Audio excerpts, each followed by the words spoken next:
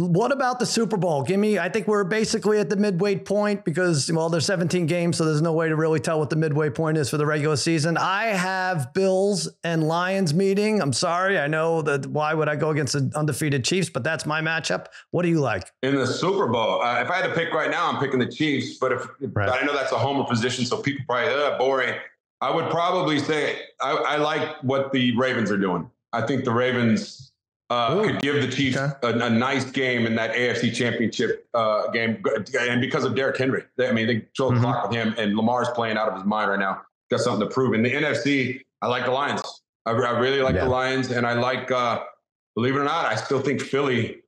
I think Philly's a good team long term. They're built. They got stars all over the place, and I think they'll figure it out, and they're starting to figure it out right now. So I would say Philly or Lions or Chiefs or Ravens. The climate in there, Philly, and I don't think it's an accident. You're right. They signed Barkley, and the Ravens signed Henry, and that could get them both those teams deep into January. So what about my beloved Cowboys? Should I just focus on the draft? Give me some hope here, for God's sakes. No, it's over. It's over. Jerry Jones is going to keep doing Jerry Jones things, and maybe one day he'll figure it out, but I think it's hard to tell.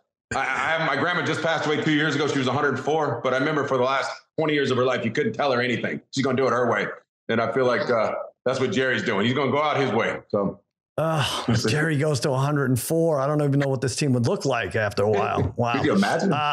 Yeah. All right, Tony, before you go, we've got one last question for you. We call this Cousins Conundrum. Cousins Conundrum.